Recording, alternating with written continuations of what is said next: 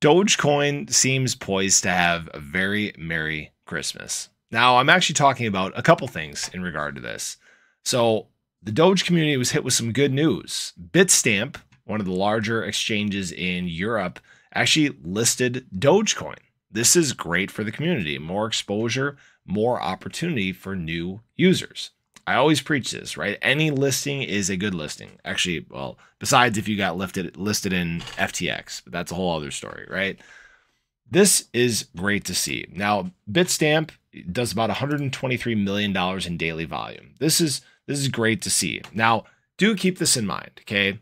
Volume on Bitstamp for Dogecoin may not be that much, right? There could be people using it on other exchanges currently.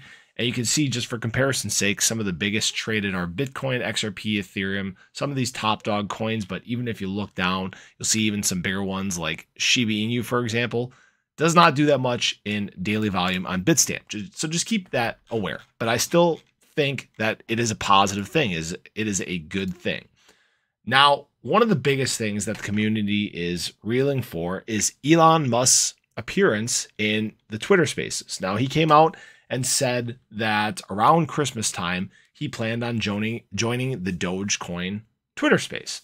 So you can see right here, this is awesome. The community loves, excuse me, the community loves obviously Elon Musk's involvement with Dogecoin, and that's wherein the opportunity lies, right?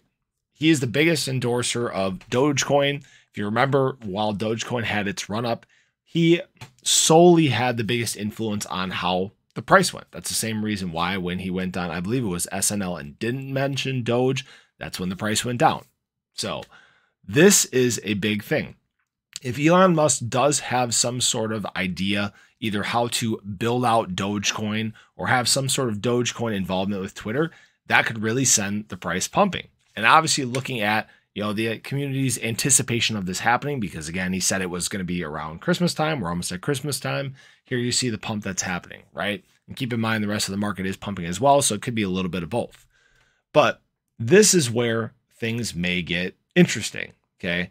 If he does come out and say that there is, a big plan that he's got, and he lays out a roadmap and all these sorts of things, Dogecoin could really take off here, really to close out the year. Now, I'm not saying that's going to happen, right? We obviously don't know, what exactly his plan is or what he plans to build or who he plans to build it with. I know there's been talk of him joining forces with Vitalik to help build out stuff too. There's a lot of speculation right now. We could speculate for days as to what it's going to be.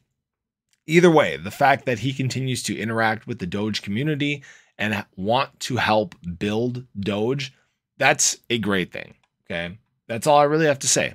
That's a great thing. That's why the price is up, and that's why Doge could finish out the year on quite a strong note. But as always, I appreciate you guys stopping in, checking out the video. Hopefully you guys are having a great Friday. Hopefully you're staying warm if you are in some of these northern states. I know the temperatures are brutal. The wind chill is brutal today, but that's Mother Nature, guys. That's just the way it is. So appreciate you guys as always. Hope you have a great rest of your Friday, and I really hope to catch you in the next one. Take care.